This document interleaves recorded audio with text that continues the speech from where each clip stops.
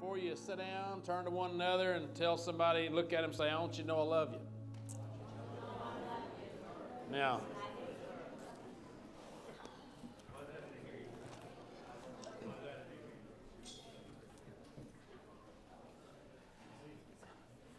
we say a mouthful when we say that a lot of times because we don't understand what all that means, but I'm going to show you this morning what that actually means.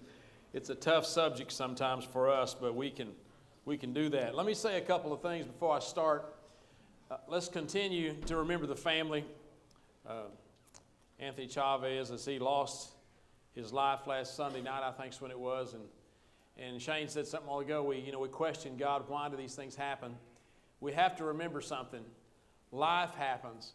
There's accidents that happen, and God doesn't cause hurt. The word said the thief come to steal, kill, and destroy. But we question God and say, God, why do these things happen? Why could you not have stopped it?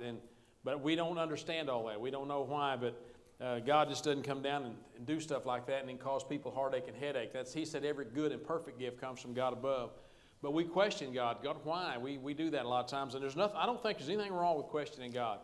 I think sometimes we can question God and ask Him why we need to do some things or why He does some things, and I think He can reveal that to us. So I don't think it's a bad thing when we question God and ask Him why things happen. We may not always know the answer, but I know He loves us, and that's the main thing we got to remember. Number two is on the pledges. There's been several people ask me about the pledges. How do we do this? Pledges are just put as building fund, and just put on there as building fund. Now, if you're giving online, you'll have to get online and get with Gina Garrett or Jamie one and try to figure that out. But pledges, they can start. I mean, we should have already started some. I think there's some coming in now. But if you haven't pledged and you want to pledge, get with me and we'll work on that for you. But we are trying to give pledges that we have so we can give to the building out here. And we're working on trying to get that thing on a 4-year plan completely paid off. Now, we're trying to get the building up pretty quick. We're going to try to get it finished pretty quick. And so the guys are coming this week, I think, to start building on it. So the building, I imagine by next Sunday, if I'm not mistaken, if it don't rain us out, you'll see some progress by next Sunday.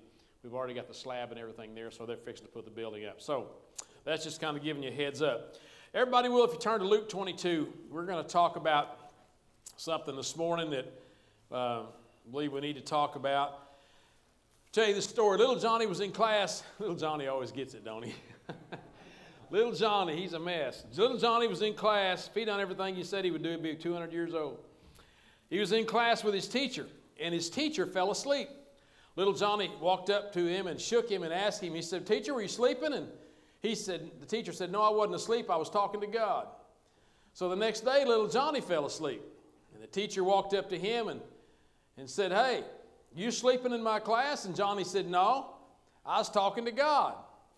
So the angry teacher got upset and said, Well, what did God say if you were talking to God? And Johnny said, Well, God said He never spoke to you yesterday. Somebody lying. I don't know who's lying, but one of them is, all right? So the last series this is the last part of this series, the last one, is called Second Chances. And we talked about several things. We talked about how we got second chances from God. He's given us second chances just like Jesus did the thief on the cross. He gave him a second chance right at the end. You know, I've heard a lot of people say different things about, different things. Well, when this person died, were they saved? Were they not saved? They didn't live a life for Christ. I thought about this young man that Shane was talking about that we lost this last week, and how Shane said he would come and pray at the altar. Every altar service, he was always up here praying. And how good that was to know that. And so the other thing is that a lot of people believe the thief on the cross died and went to hell. You know why? Because there wasn't very many people at the crucifixion. And all they remembered was the thief dying on the cross. But what they don't know was what the thief said to Jesus and what Jesus said to the thief. And he said, This day you'll be with me in paradise. And if you weren't at the crucifixion, you'd have walked up there and said, Well, that poor thief went to hell. Not really, because he made it right with Jesus Christ. So we never know the situation that we're dealing with. So that's the hope that we have. So we talk about giving sinners. God gave sinners a second chance. He gave us all a second chance, just like the thief on the cross. The second one, we talked about Zacchaeus. We talked about how Zacchaeus was given a second chance by Jesus, but the people around him, it was sinners. That we got to give sinners a second chance. There's times that we think sinners are just, it's not worth it. It's not worth messing with them, but it is. We have to give them a second chance. We also have to give our families second chances. I didn't cover that one in the prodigal son. I started to go another one, but Prodigal son, his brother came back, and when he came back, the older son was mad. And he told his dad, he said, your son's back, instead of saying my brother. And then the dad went out and tried to entreat the older son. He was mad. He said, you've never even given me a kid, but you kill a cow for him, let him eat, and he's all upset. And so we have to be able to give our family second chances. How many of you know giving family second chances is one of the toughest things you have to do? How many of you know that? Our families can be the worst that we deal with, the meanest, the hatefulest. They can be tough on us. The family can. And so that's part of it. We have to forgive them, and we have to let them have second chances. But today I want to talk about, this week I want to talk about giving fellow believers a second chance. Now this is one that you hit a whole new category because they say, well, they're supposed to be a Christian. And I was doing something the other day at the ball game, and I was giving them a hard time, and they said, you're supposed to be a preacher. They didn't say a Christian. They didn't say a church member. They didn't say a deacon. They didn't say a Sunday school teacher, but they put you at the highest level they can get you at. You're a preacher of all things. And so they really stick that in there on you because they want to make sure that you're held to the highest standard. So we look at different things like that. And so I was teasing them about something, and they were teasing me back about being a preacher or whatever. But the reason for this message for me today, God began to deal with me here a while back. I'd written a minister off a few years back. And there was something in his life that wasn't good. And I knew it. A lot of people didn't. I knew him personally. And I saw the mistakes he made. And so I just kind of wrote him off. And years later, God began to deal with me on that. And he said, this guy has basically, his ministry began to flourish. And I saw things in his life that had changed. And God spoke to me about, you got to give this guy a second chance. And today, this guy's got doing a good work for his character. He had a hard time first time in his ministry because he was immature and he wasn't where he needed to be. And so just because of that, I wrote him off. And God really dealt with me on that, and that's why I'm preaching this message. So I'm preaching to myself this morning, okay? So if I don't get none of this, I'm just preaching to me, so I can do that sometimes. On the flip side of that, I had a minister call me not too long, it's been a few years back, maybe, I can't remember when it was, but anyway, he said, hey, I need to apologize to you. And I said, for what? And he said, well, when you started the church out there and you started a non-denominational church, I believe that that you didn't really know what you believed. And because of that, you were really not teaching right stuff. You were a false teacher, and you were leading people down the wrong road. And he even said, the people even called your people Maxonites. And he said, it made me mad because they actually contributed your name to your people. And he said, I did not like that. I thought that was a slap to God because people were following you instead of God. But he said, I've come to know and come to find out that after knowing you and getting to know you, he said, I realize now that you're not teaching false teaching. It's just that you don't have a name above the door that says only these people can show up. It doesn't have Pentecostal on the door. It's just got New Life Church, so that means everybody's welcome. And he said, I didn't understand that. But I said, well, it's one of the hardest churches to pastor because you have different denominations that's come together that may believe something different than the other one. But the main thing we have to remember is we've got to be able to teach the whole truth for people to be able to leave out here, and it affects every person, not just certain ones. And so him and I today are friends. And we're good friends, and we talk all the time. So it's completely made a difference there. So he gave me a second chance, and I'm glad he did because I had no idea he felt that way, but he did. So, okay, so now, I'll say this. I'm glad that I'm not the pastor I was 20 years ago. We have to have time to grow and room to grow. And so I'm glad that you let me mature and grow. I just hated that you had to go through the growing process with me because I hurt a lot of people in the process. And that's just not something I like to do, but I just had to live and learn it. And so Luke 22, let's start there in Luke 22:54. This is where we're going to talk about Peter. Peter, they're crucifying Jesus, and they're fixing to take him before Pilate. And so here's Peter in verse 54, and they've arrested Jesus, and they brought him to the high priest, but Peter followed. Now notice this here. He followed at a distance. He was not close enough. He wasn't close to Jesus here. He was following at a distance.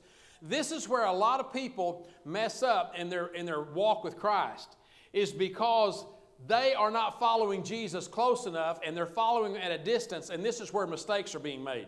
Because when people aren't close to God, they'll make mistakes. And even when you are close to God, you're going to make mistakes. But When you're following at a distance, you're not dedicated. We're not dedicated to that. We're not really, the word's not really, our word may not be like it should be. We might tell you something and it may not be good. You know, a lot of times people, when they're following at a distance, they won't volunteer in the church for anything. They're here, but they're not here. I mean, they're here, but they're not a lot of times that they want to be a part of something, but they don't want to get too close because it may cause them to have some kind of responsibility. And when we're following at a distance, we're not close to Him, and we'll make mistakes a lot of times that we would not make if we could hear His voice and we were right lined up with His voice. And so we may see it, and but some of them, you know, we may never give them a second chance. We may see that they're following Him at a distance, and if they would just get closer to God, all this stuff would work out. And that's a true statement. The closer we get to God, the less we have problems, I think, with the things of the world.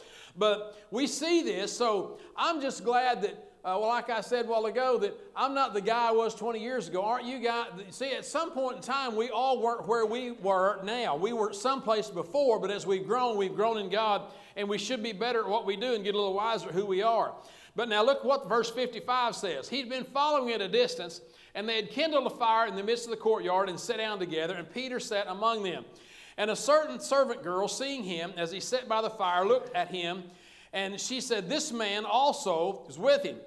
But he denied him, saying, "Woman, I do not know him." That's the first. This is where the guys got all that. Woman, when guys say that to our wives, woman, Peter started all that.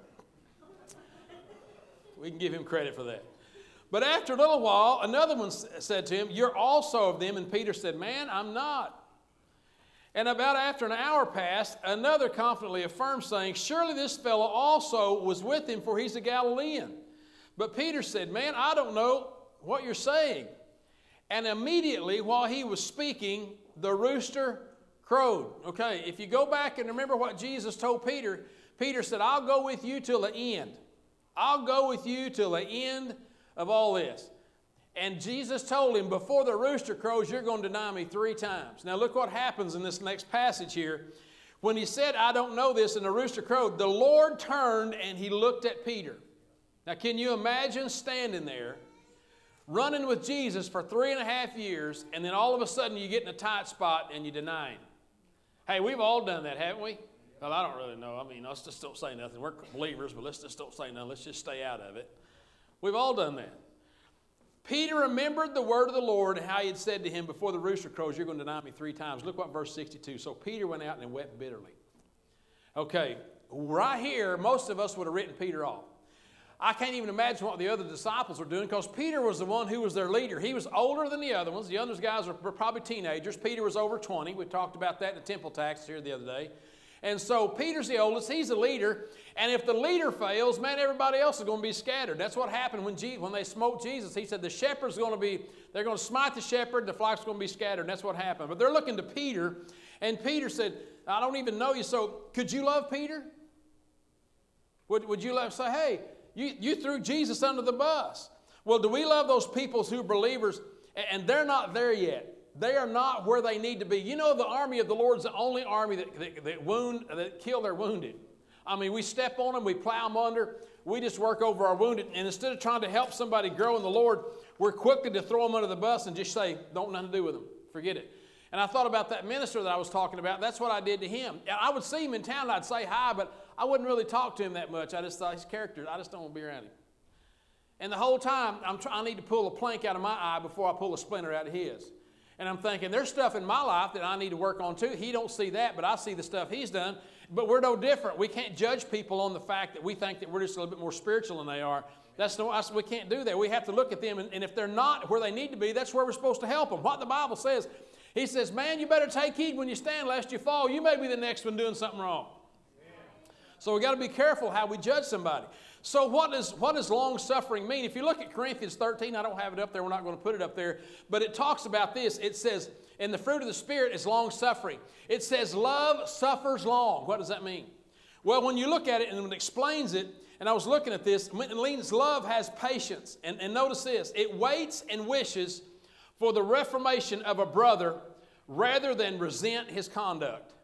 In other words, that's what having long suffering. I'm going to suffer along with this person because they're not where they need to be yet, but I'm not giving up on them. Jesus didn't give up on you and me. And He's put up with many flaws. We put up with neglects. from the person that it loves. And it waits long to see the effects of the patience on them. In other words, we wait to see how God is going to mold them without just throwing them out, the baby out with the bathwater. They say, just don't let them go. Just, I hear a lot of people say this about the church. They'll say, well, the church is not doing this. The church is not doing that. Well, not everybody is in that. You can't just lump everything together and throw it all out there together. It doesn't work that way. Because we are the church. When we say that, if you're a believer, you're the church, so you're talking about yourself. Well, the church aren't doing that. Well, are you a believer? Yeah, well, you're the church. So quit talking about yourself. So they say, well, the church is not, the church needs to be doing, the church is out. Well, get in the middle of the church and be the church and show us how the church is supposed to live. Maybe we can follow you. That's the only thing I can tell you. Everybody's always got a solution. It's easy to ref on the sidelines. It's easy to pastor from back there. It ain't easy up here. It makes a little difference. It's easier to preach or credit. It's just easier when it's back there. It's, I wouldn't say that. I would say that. I wouldn't say that. But when you get up here, it's like everything's got to be right. So we have to be careful that love suffers long. So I'm glad you've suffered long with me as a pastor. I've made lots of mistakes in the past years, but you're still here. It's because you've suffered long. And not only that, it bears all things, it says in Corinthians there. But look what 1 Peter 4:8 says. When it says it bears all things, that means it covers everything. So when you see something wrong with someone, you cover it. Now here's the thing about the guy I was telling you about, the minister. I never went around town bad-mouthing, and most people have no idea what his problem was. I guess. I never say anything. I just kind of shun myself from him. But look what this passage of Scripture says. Above all things, have fervent love for one another, for love will cover a multitude of sins. It will cover somebody's sins when we know something. Instead of telling everybody, we cover it and begin to pray for them. So we have long suffering for them. We wait for the reformation for them, but we also cover them. We don't throw them under the bus. Charity does that. It hopes that we can make, it doesn't always expose people. It tries to help them to get through where they are. There's a lady that I know really well, and every time somebody says something about something or negative, she'll say, yeah, but she always puts a positive spin on it, and I love to be around her because every time something comes up, she'll say, yeah, but you know what? They've had a hard time with that. Maybe they're growing in the Lord. Don't give up on them.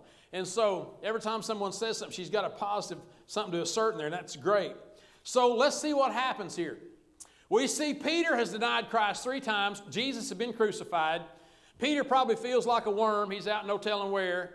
And at one place he's out there said, I'm just going to go back to fishing. That's what I'm going to do. It's all I know. So I'm just going to quit the whole thing, go back to fishing. And the others said, well, we're going to go with you. And so later on, Jesus shows himself. But in the meantime, Peter's denied Christ 3 times. And I'm sure all these people are upset at Peter. Peter's probably out by himself. So look what happens on Resurrection Day in Mark chapter 16, verse 1. Turn to Mark 16 and 1. Check this out. Now, this is where the women come to the tomb. They're going to find Jesus is gone. The tomb's empty. The stone's been rolled away. It's on the Sabbath was passed. Mary Magdalene, the mother of James, Mary, the mother of James, and Salome brought spices, and that might come to anoint him. Verse 2. Very early in the morning, on the first day of the week, they came to the tomb when the sun had risen. And they said among themselves, who will roll the stone away from the door of the tomb for us? But when they looked up, they saw the stone had been rolled away, for it was very large. And entering the tomb, they saw a young man clothed in long white robes sitting on the right side, and they were alarmed. And he said to them, do not be alarmed. You seek Jesus of Nazareth, who was crucified. Man, he's some great words. He's risen. He's not here. And see the place where they laid him. But now this is the whole thing behind this passage here. Go tell his disciples, and check this out. He specifically says, and Peter. Well, why would he say that? Because Peter is the one who stood out there and said, I don't even know this cat. Y'all got me mixed up with somebody else. And then he curses it one time, says, woman, I don't know what you're talking about. Not only did he deny Christ, he's a liar. And if you lie, you fry. You know that.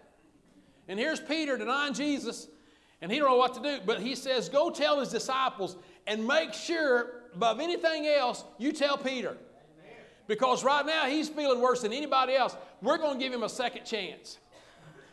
And he's going to go before you. So, what's he say here? Here's the leader who's denied Jesus. He's probably ashamed, probably hiding. Maybe the others might have been mad at him. Only John was at the crucifixion. There wasn't no other disciple there, just a bunch of women. That shows you how strong men are. There wasn't anybody but John there, and he was just a teenager. His mom probably told him he had to go. You got to go. You're going. Get your clothes on. Let's go. Who knows?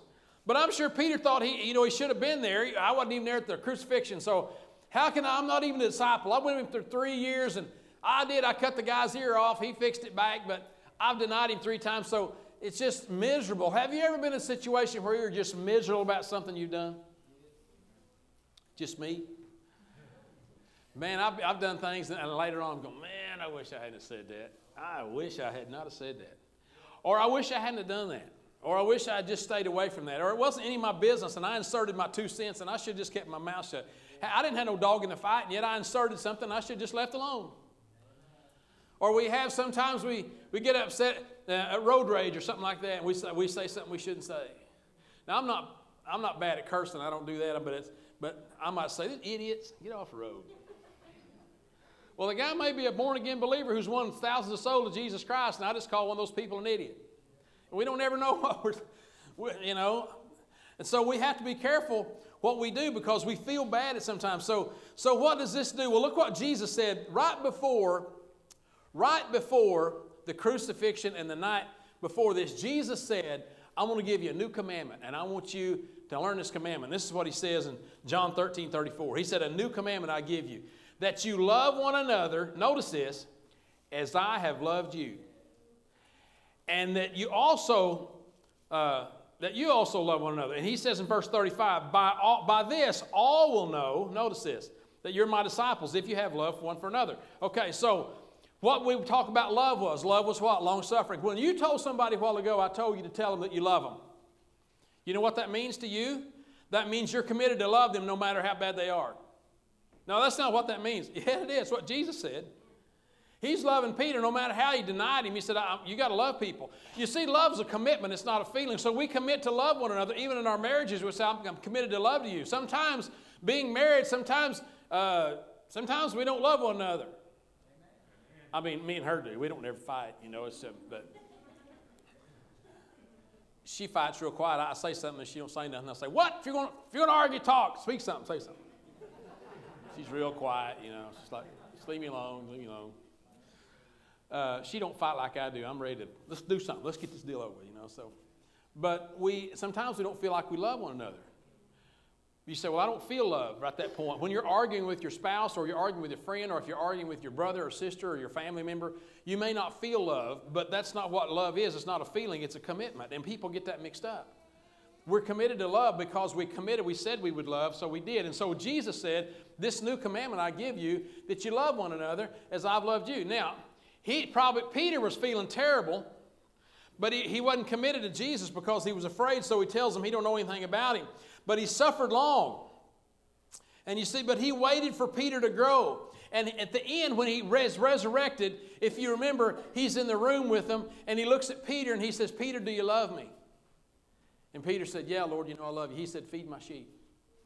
And he asked him a second time, Peter, do you love me? And he said, yeah, Lord, I love you. And he said, then feed my sheep. And the third time, Jesus says, do you love me? And by this time, the Bible says Peter gets aggravated and says, Lord, I love you. I just made a mistake here a while back, and I denied you, but I love you. He said, then feed my sheep. And most theologians saying the reason that Jesus asked him 3 times, do you love me, is because he denied him 3 times.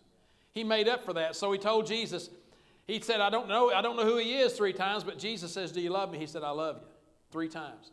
I don't think that's coincidence. I think God was trying to reinstate him and say, Peter, I love you too.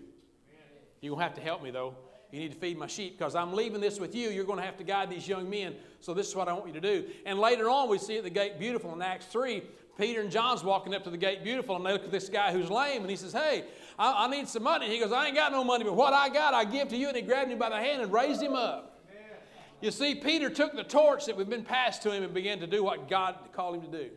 Jesus called him to do it, so he did it. And you say, well, that's great that Jesus did that, but how do we do it? That was Jesus. Well, let me show you another scripture in the Bible that shows about another believer who wasn't what they thought he should have been either. Turn to Acts 15:36. Check this out.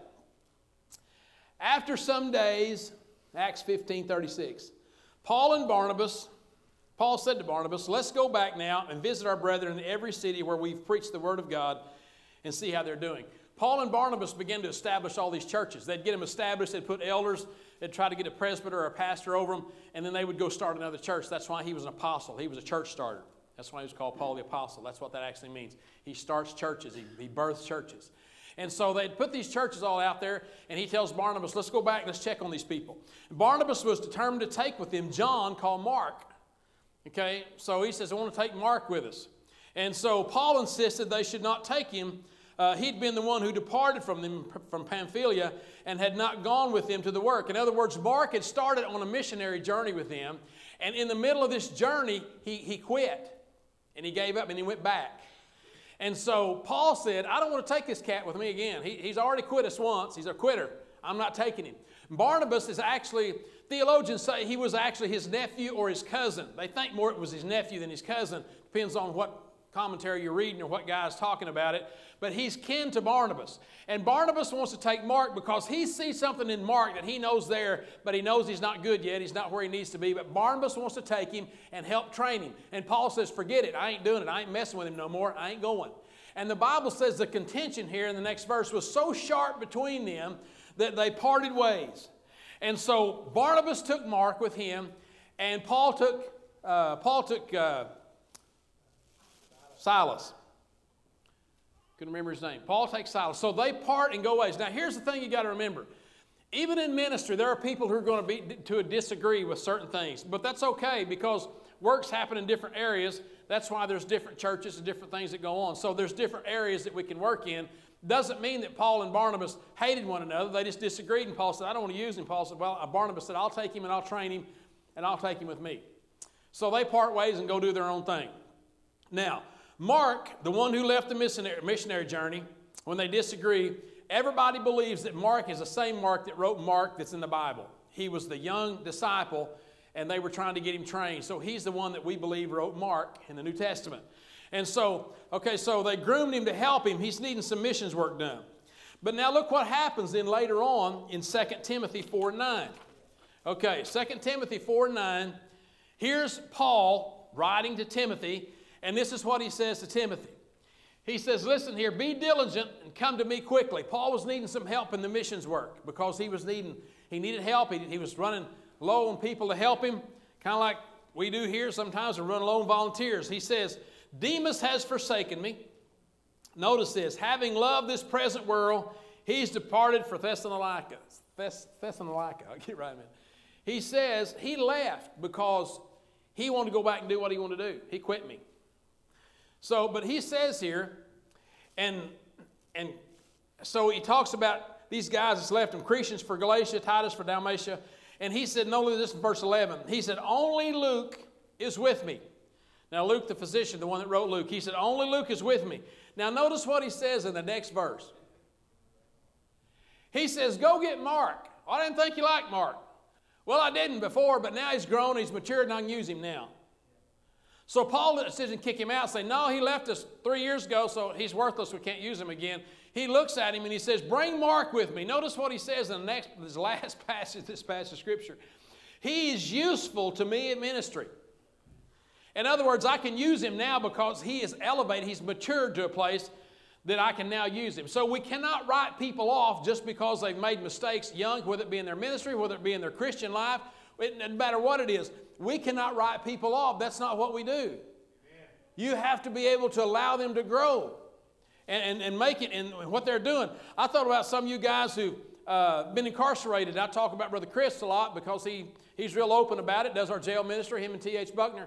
And they'll tell those guys, I've been where you've been.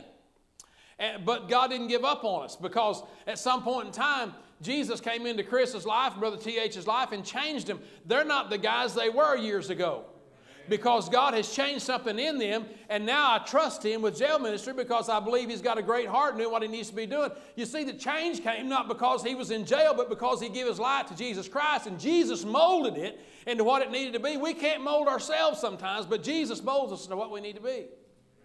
So we got to be able to be pliable. But then on the other hand, all of us who are way up here and see all those people who are way down here, we got to be pliable too. We can't turn our nose up and say, well, when they get up here with me, I'll have something to do with them. We help them. Say, hey, listen, you can't do that. It doesn't look good. You have to do this. You got to do something else. And we try to help them. That's what we do. We help them to get where they need to be, because apparently Barnabas saw something in Mark that he liked. And he knew that Mark had something in him. And if I could ever just get him and get him with me long enough, I can train him and get him where I need to be, and he will be totally different. And Paul saw it. And at a point in time, he says, hey, I need some help. Bring Mark. He's useful for me in ministry. What was he saying? I've seen a change in this guy. He's grown. This is where he's going. That's what he's doing. So when we see young people, we see older people, we see people middle-aged, we see people as Sunday school teachers that maybe not do exactly what we think they need to do it. We've got to have long-suffering. We've got to cover some of the deals and help them to be what they need to be. How many times have we written off people that have been mature in their characters, it's not there yet? We write them off too soon and say, well, written them off too soon. I remember as a young kid playing basketball at Greasy, and I was real small. I weighed 87 pounds in the 8th grade. I said, Pastor, what happened? Yeah, I don't know. I kind of ballooned.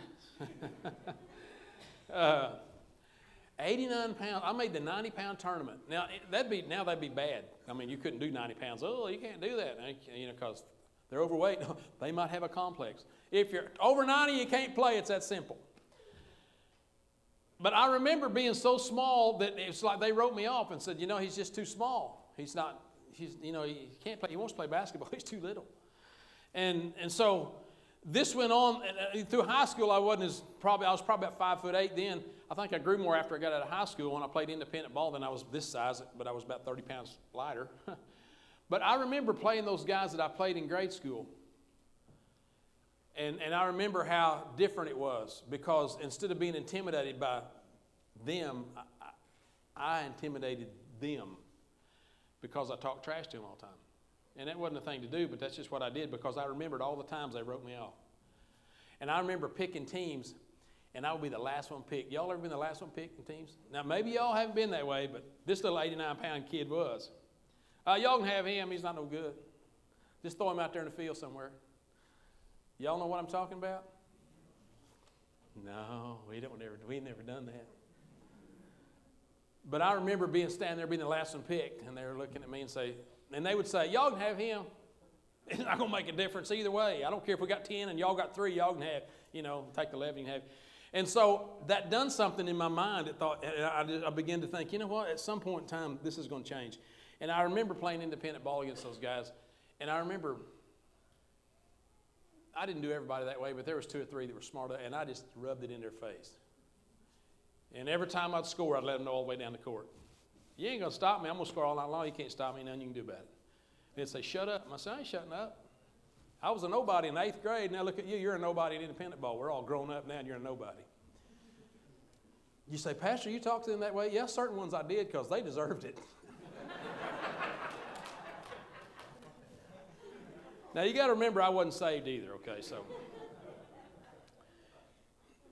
but I remember later on thinking, later on after I got saved, now I've talked to those guys, now we're good. I told them, I said, hey, I might have been a jerk playing ball. They said, no, that's just competition. That's just the way it is. But I'm not that way to them now. But I said that to say this. You got to give people time to grow, because at some point in time, even when people bully kids, sometime that little kid's going to grow up.